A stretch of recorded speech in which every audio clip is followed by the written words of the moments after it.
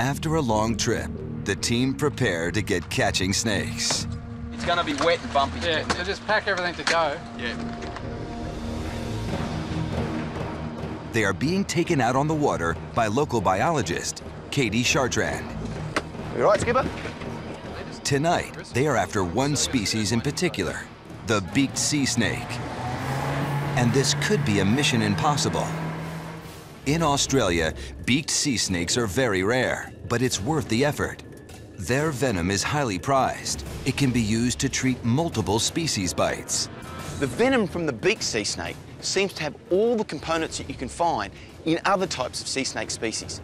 That means that if you produce an anti-venom against the beaked sea snake venom, you can use it for any bite for any sea snake species from anywhere in the world. The beaked is #1 on the team's venom shopping list, but it's also #1 on the death charts. The beaked sea snake causes more deaths than any other sea snake in the world. Ready? Richard and Jamie are hunting snakes at dark for a reason. Okay, back to the current line and up the current line. Sea snakes must come to the surface to breathe. At night, they can spend more time floating on the water, less chance of being eaten by birds of prey. Yeah, when they come up, they almost look knotted when you see them at night, rather than sitting up like normal. But the scientists aren't alone in the water. Oh, look, croc ice. This is part of the problem of working up here. Not only, oh, he's dived now, but... They've spotted the reflective eyes of a man-eating crocodile. He's gone under. Not only do you have problems with sea snakes, but there's swamp geckos or crocodiles. And that's one. He's probably only 50 metres from the boat. So No, he's gone down. now. He's gone. Down. Yeah. All right. The crocodile is playing hide and seek with the scientists. Richard must be extra vigilant against an attack. Crocs have been known to pull people from their boats. Dramas of working in the north. There's one. No. Crocs or no crocs, there's snakes to catch. Got him, Rich. Bingo. Gee, that's a little one. Oh, snarly little bugger. Got him? Yep. Magic. It's a juvenile sea snake, and it's got attitude to match. He's biting. Deadly fangs filled with venom. A solid wet bite, and you may be in for a long, slow death. It's hard to identify when they're that small. Okay, let's chuck him in here. Well, it's not a beak, so it's one down. So basically, we're going to take that one back now and we'll milk that one. It's not the beak sea snake that we're after, but I'm always after venom anyway. See? It's just on sunset and they've started. They've bagged their first snake, but it's not a beaked. So far, not good. 10 metres, 8 metres, Okay, 5. to the right a bit. Stop, to the right. pull up, Katie, pull up. Got him, Rich? Woohoo!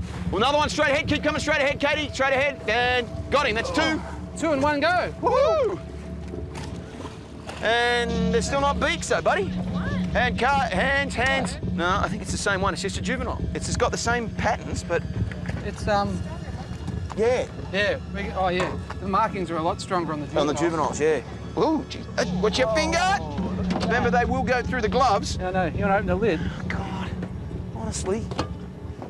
Working with you's like a time bomb, isn't it?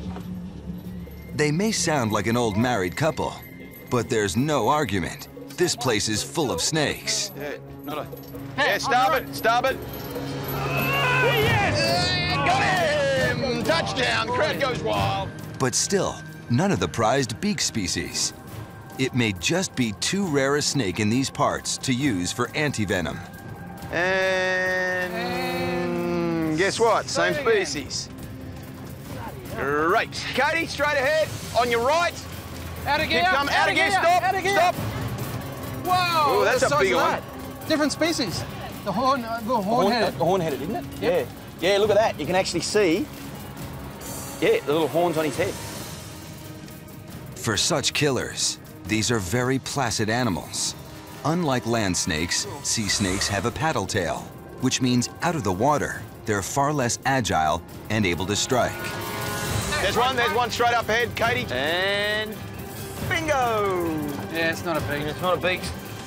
We need a beak. Richard and Jamie spot and scoop snakes for over an hour. Their bucket may be full.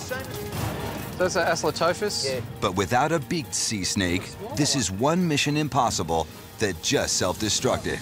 I mean, there's no shortage of them here, but it's the wrong species. Hey, put him in there.